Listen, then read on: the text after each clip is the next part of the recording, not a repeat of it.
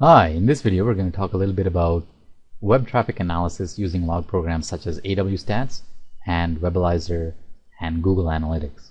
So AW-Stats and Webalizer are two popular tools that your web host will provide. Let's just take a look and see what these guys do. So this is what AW-Stats will look like, and it'll tell you what kind of traffic came to your websites.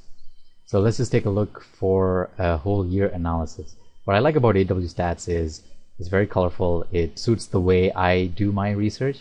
However, some people have better luck with Webalizer, but they all analyze the same log data. They will all analyze how much traffic you get per day of week, per hour of day, from which countries, which the top 10 hosts are, and so on.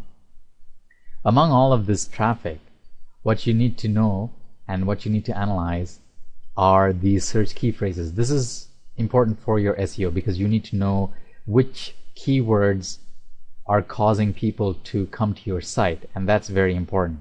You can always check out the full list of traffic data and keyword data, and you can always analyze it and optimize it for your best SEO practices.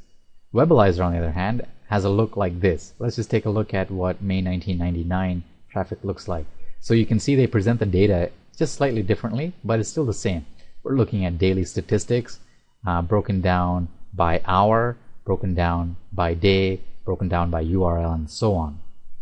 Once again, the best thing to take a look at are the search strings. Webalizer is good because it'll give you a nice detailed list of search strings as well.